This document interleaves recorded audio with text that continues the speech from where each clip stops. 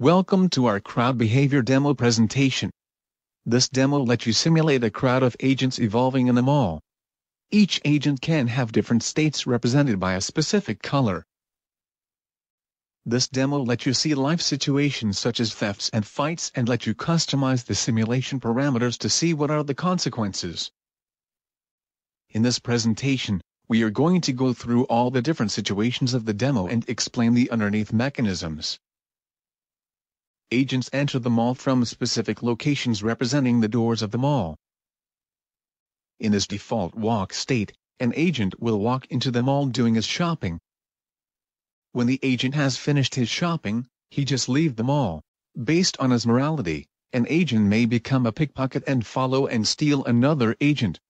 When the theft is done, an alert area is created around the pickpocket. When an agent is in the alert area of a theft, he may spot the theft based on his awareness switching to alert state. An agent in alert state may create his own alert area. This mechanism enables virality among the agents. If we increase the radius of the alert areas, we can see that our virality system allows an alert to spread into the whole mall. Instead of switching to alert state, agents in an alert or fight area can switch to panic state.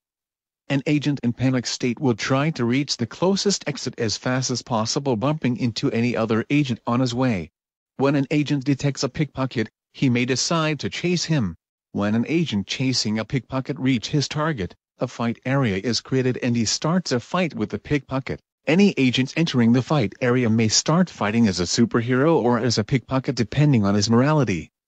The strength parameter of each agent involved in the fight is used to determine if an agent will win or lose.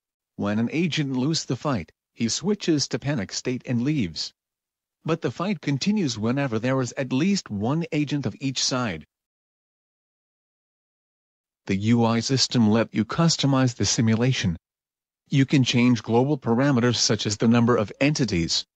You can use the entity distribution sliders to control the proportion of agents generated with their associated template. You can then select a template with its color and modify the range of possible values for each parameter. The three buttons on the bottom let you respectively switch every agent to panic state, reset the parameters of every agent or reload the whole demo. This demo allows you to simulate the evolution of a crowd in a mall depending on customizable parameters.